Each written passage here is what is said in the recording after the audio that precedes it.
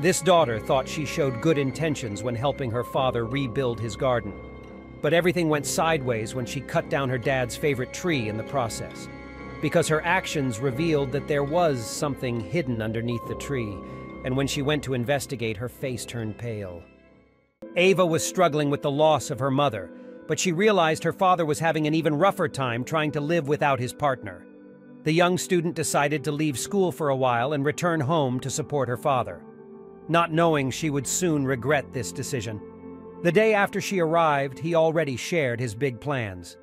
"I want to rebuild the garden," he said, as the garden had always been Ava's mother's pride and joy. He explained it was too confronting for him. Ava had some doubts about his plan and agreed hesitantly, as she wanted to support him. They would start that weekend, and when Ava entered the kitchen Saturday morning, she found a note explaining her father was running an errand to the garden center. After breakfast, Ava didn't want to sit around and eagerly started working in the garden, not knowing her good intentions would lead to an unexpected discovery. She looked out over the beautiful garden and sighed. She still couldn't believe her father wanted all of this gone. But if this was his morning process, Ava didn't want to stand in his way. She got to work and started clearing out the plants and flowers. Eventually, only one thing remained: an old tree. Ava tried pushing it over, but quickly realized she didn't have the strength. "There has to be something I can use," she muttered as she searched the garden. Then she suddenly exclaimed and grabbed an axe from beneath a pile of tools. Ava started chopping immediately, not realizing the mistake she made. Although it wasn't the biggest of trees, it still took Ava quite some effort. Her grunts echoed through the now empty garden until the tree finally fell. Some of the roots were revealed after the fall, and when Ava noticed it, she smiled. It would be easier to remove the tree now, or so she thought. Her thoughts were interrupted by the sound of a slamming car door. Her father was back. Ava quickly cleaned herself up and went inside. "I've already made some good progress," she said enthusiastically, welcoming him back. But her father didn't share her enthusiasm and darted through the house. "You started without me?" he asked. His severe expression and worried tone took Ava aback, and she quickly followed him to the garden. She expected him to be thankful or excited to get to work, but he reacted very differently. The moment her father set foot inside the garden, he froze, and when he turned around, he was furious at her. "What have you done?" he asked with a quiver as he stood beside the tree. Ava didn't know how to respond and slowly approached her father, trying to calm him down. But with each step she took, his face became increasingly anxious, and without warning, he grabbed Ava by the arm and pulled her away. The sudden action startled Ava, and she didn't understand what was going on. Her mind was filled with questions. Why was her father behaving like this? Had she done something wrong? "What are you doing?" she asked frustratingly. But the only answer she got was that he didn't want to work in the garden anymore. As he said that, he defiantly sat down. Ava stared, confused and hurt. Confronting him again, she asked what was happening, but he remained evasive. Eventually, Ava gave up, pacing the room with her mind racing. She assumed her father struggled with mourning. However, his behavior worsened. He spent the day in silence, only briefly leaving his chair to visit the garden. Later, as Ava prepared for bed, she heard him outside, but the garden remained dark. Peeking out, she saw him by the fallen tree, shaking and looking around nervously. Confused, she watched until he returned inside, where she heard him sobbing. Concern turned to fear as Ava realized her worries centered on the tree. Determined to uncover the truth, she quietly ventured outside after her father slept, using her phone's flashlight to examine the marks left by him near the fallen roots. As she whispered her thoughts, the situation grew stranger until the light beam moved over the ground before Ava, and suddenly, something caught her attention. It appeared out of nowhere and was instantly gone. She quickly realized something reflected the light as she moved it, and when she moved closer, she saw something small stick out. What was it? Was this her father's doing? Ava's heart pounded in her chest, and her breathing became faster as she put her phone down and wiped away the first layer of sand. Her eyes grew as a metallic box was revealed. Without hesitation, she started to clear the dirt around it. She had to know what this was. Within seconds, the box was free, and Ava could take it out. Her mind was racing with questions. Did her father bury this? Was this the reason for his strange behavior? What was in it? The last question echoed through her head and urged Ava to open the box. To her surprise, there wasn't a lock. The box and its contents rattled, and the sound carried through the silent night. Ava's mind wasn't focused on being silent, but on finding what this box was about. "Okay, here goes," she mumbled as she fiddled with the top of the box. After some struggle, it opened, and the inside dazzled her. The contents blinded her as the beam of her flashlight reflected in her eyes. She quickly grabbed it, and when she did, her eyes turned big and her skin became pale. For a moment, Ava couldn't do anything but stare at the box's contents. It was filled with jewels and valuable jewelry.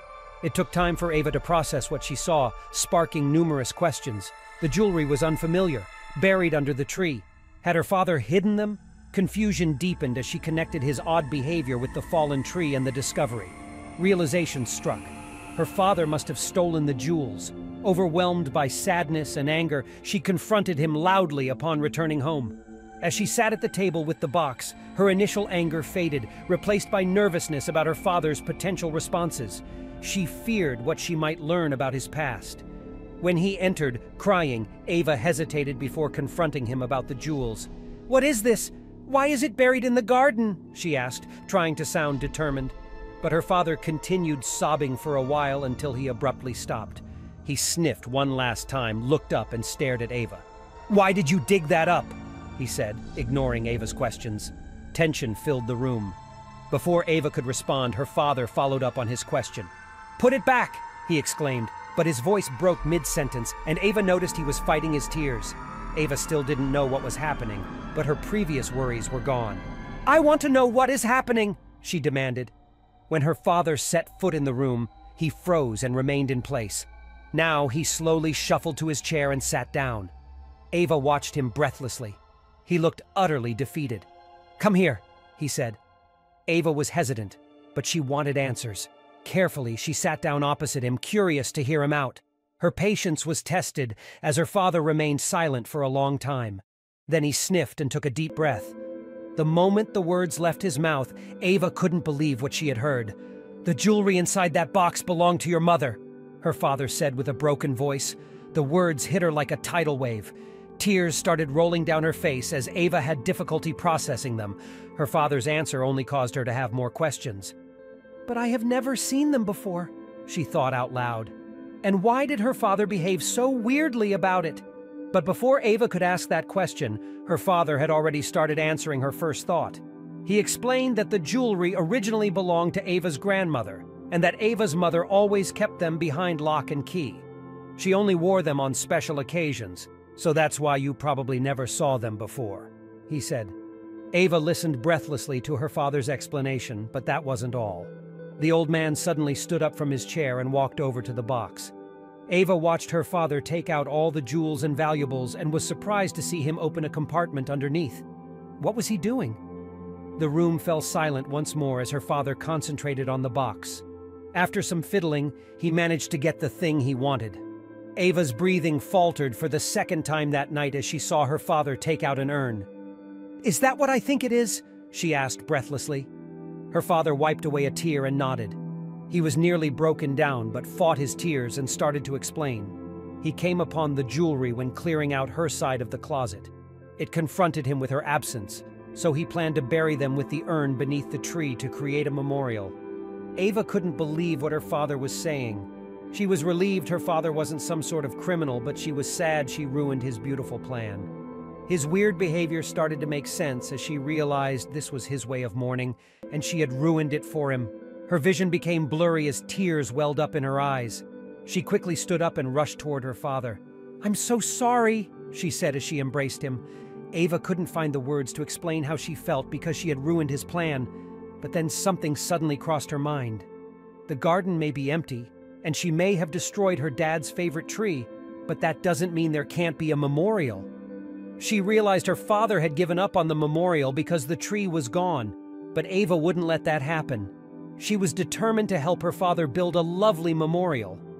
"We're going to build the perfect memorial," Ava said to her father as she looked him straight in the eyes.